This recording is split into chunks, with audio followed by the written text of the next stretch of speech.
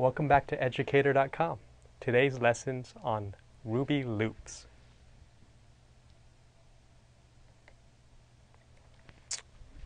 So Ruby has quite an extensive collection of loops. You'll know that when you're working with Ruby, there's many different ways you can do your coding. It's very flexible. In the same sense, there's many different types of loops you could be using. So that's why I say on this next one, you have the flexibility to choose the one that is best for you. So we're going to go over 4 different types. The first 2 are real loops, the while and the until loop.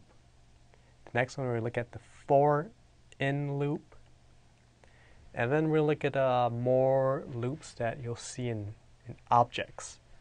We're going to do this through iterators and enumerables in objects. So the first one we're looking at is the while loop. The while loop has code that executes while a certain condition is true. So this while loop will keep going if this condition holds true. So for this example, you'll see here we have the items equals 0. And we have a loop that says, while the items is less than 10, do the things in this code block. So here's the code block here.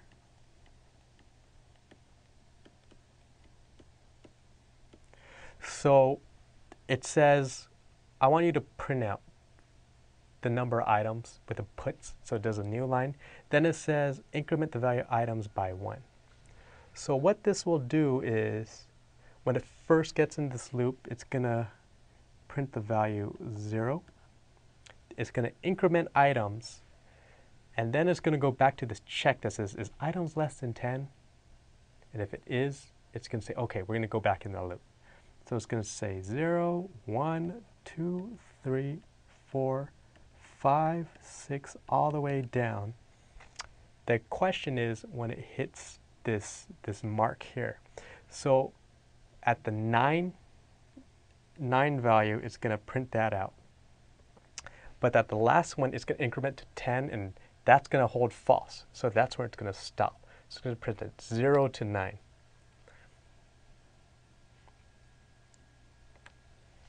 The next one we're looking at is the until loop.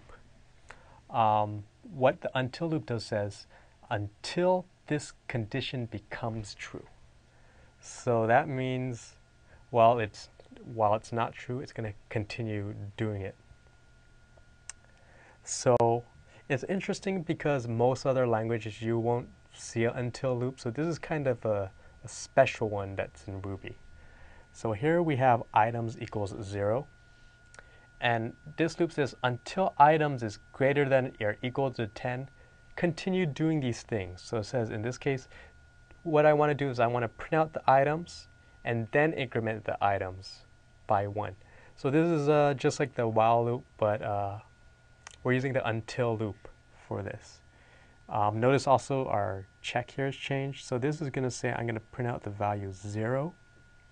I'm going to print out the value 1, 2, and once this items equals 10, it's going to stop.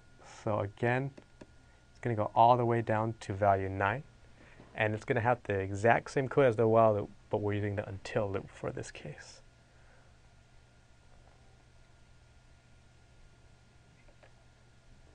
The next thing we're going to look at is single